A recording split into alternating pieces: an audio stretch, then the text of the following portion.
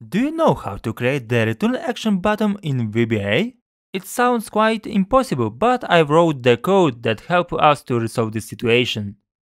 The problem is, if you have created the clear button, the link you will find in the top right corner, you will see that after pressing on it, everything will be cleared, but you don't have any possibility to come back to previous action.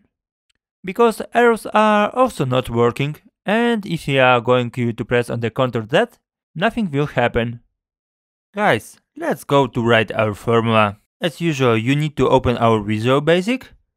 And in the beginning, we are going to create the store deleted content, writing this code. The next step is, we are going to create the button that clears the specific range. In this case, it is the cells between E6 and F8, H7 and between J10 and K12. And the last part of the code, we are going to restore our specific ranges. Everything is almost ready. We are going to assign the macro formula to our button. The first is a clear button, and of course the second one is a restore one. So guys, everything is ready. Let's test our buttons. Pressing on the clear, we clean our data, and if you press on the return, it is going to return everything. That is amazing. Support to grow this channel. Put your like and subscribe.